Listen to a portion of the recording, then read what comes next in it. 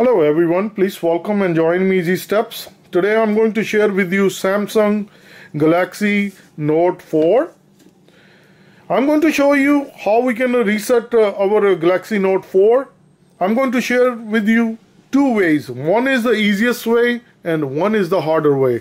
So in other words, soft to reset and hard to reset. So in order to do soft reset, if we start our phone, once we started the phone, we need to go to the settings. In order to get to the settings, we can do it two ways. One is you click on application, you go on the second page and you go on a setting. Once you are in setting, you go on a backup and reset. Then the second easiest way is if you go and scroll down and you see gear up here, that's the setting. And you click on setting, you are right there.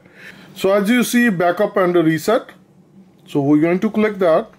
And if you need to back up your data, then definitely you can. If you don't, you wanted to do factory reset, we're going to reset the device, delete all, and it's going to bring us as you open the box.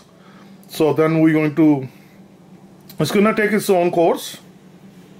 System update. So as you see, it's showing a raising and the bar is moving up and it's booting up.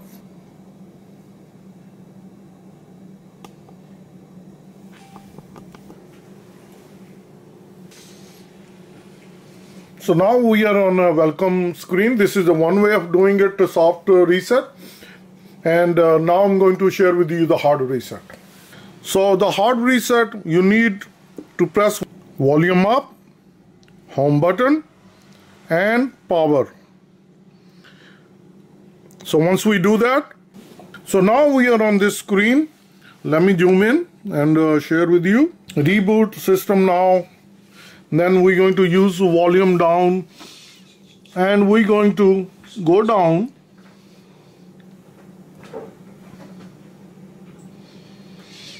One, two, three, four. So we're going to volume down to number 4.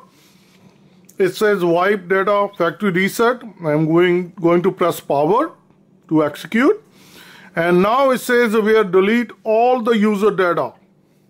I'm going to go down all the way by keep pressing volume down and press again. And now it's saying data wipe complete. So as you see, it's totally completed. And now we're going to go back and it shows the reboot system now. So we're going to press power again one time and now it's going to reboot.